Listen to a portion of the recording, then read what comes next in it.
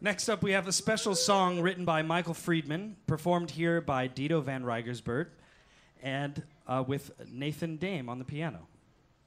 This song was inspired by Sidney H., of who Dr. Henry says, "His head is supported by a sturdy neck, but his face reveals a dignity and reserve, sensitiveness, and intellectual capacity above the average.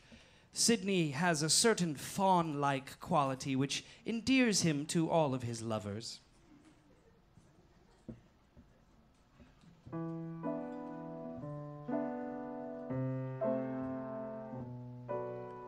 My childhood was normal, except I wet the bed until I was 12. My brother hated me, I shared the bed with him, but my mother didn't mind. I had erections as a child, my uncle would take me to the doctor. He used to touch me to find out if I would have an erection. I was nervous, frightened at night, frightened by the dark. My imagination took flight in the dark.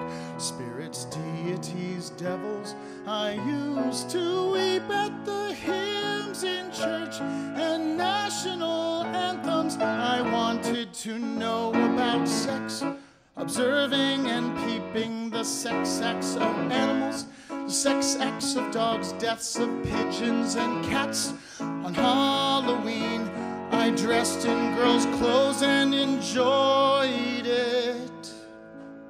I've always been interested in the penis, especially a large one. When I was 11, a boy masturbated on me. When I was 13, I met an Armenian. He performed fellatio. Then Mother interrupted us. I don't think she noticed. Another time in college, I was in a theater and an Armenian pearl merchant put his hand on my leg. I went back to his hotel instead of seeing the rest of the show. As a junior, I was engaged to a girl. I would have married her.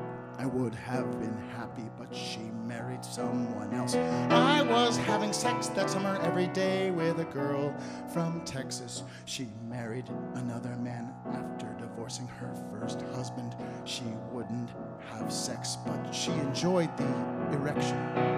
During the war, a captain in the army took me up, gave me flowers, and looked after me. He took me here and there, and the sex was so intense I thought I'd die of love. I met a homosexual older than me and a dominating woman. Through these two people, I came into the world of homosexual people. As time went on, I became perverted in my taste. Most sex with people is dull now. I prefer to masturbate. I like exposure in public places, fantastic intercourse or sexual relations with a woman while I'm wearing an evening dress. I prefer a buxom woman, not boyish. Young boys don't interest me sexually. Innocence and experience don't interest me much. I like muscles on men and women, and mass sex in a Turkish bath, or a friend who had two men screw her for 2 nights. She slept part of the time, but not much. With friends of mine, I've arranged sexual performances with a cat and dog. I've seen humans try to have relations with animals, but it was absurd. Cross eyes are exciting, or a woman on a rack being tortured, hands bound, and strangers are observing. I've had this dream over and over and over. I'm proud of my life, except I would like to have worked harder and played less. For a number of years, my wish has been to divorce sex from the rest of my life. 5 years ago, I gave away my tails, top hat, and morning coat.